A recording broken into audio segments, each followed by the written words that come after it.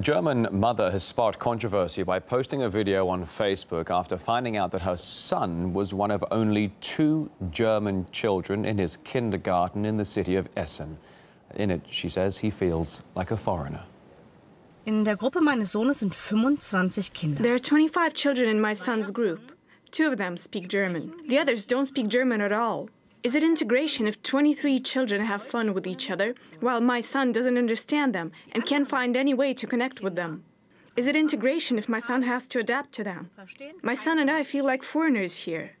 Is that what you want, dear politicians? Is this integration, that other children seemingly don't have to adapt because they understand each other, and now my son has to adapt to these other children? This is not integration, dear politicians. The parents of Mohammed or Ali, or whatever they are called, do not have to complain. She also stressed that she's not blaming the children in the daycare centre or their parents for the situation.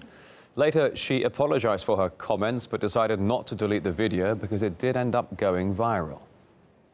Of course, I didn't expect such a storm of reaction. I made this video at a very emotional moment.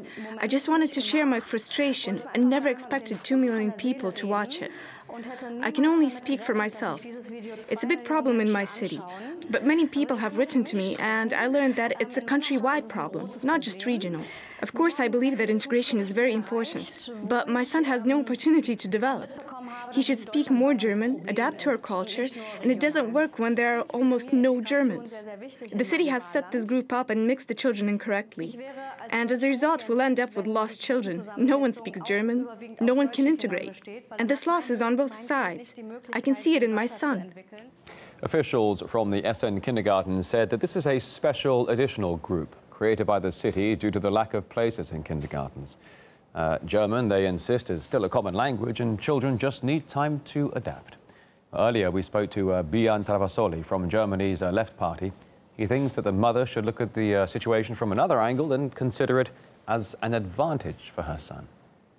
She has a very narrow-minded approach, and I don't want to judge her, but I don't know whether she has experienced other cultures. And I think that's where her son, who's going to this kindergarten, has an advantage, because he gets to know other cultures and other languages at an early age, that an opportunity that she apparently didn't get. There's not only children in kindergarten, there's educators, German educators as well. And it's their role to teach the children German language and German culture.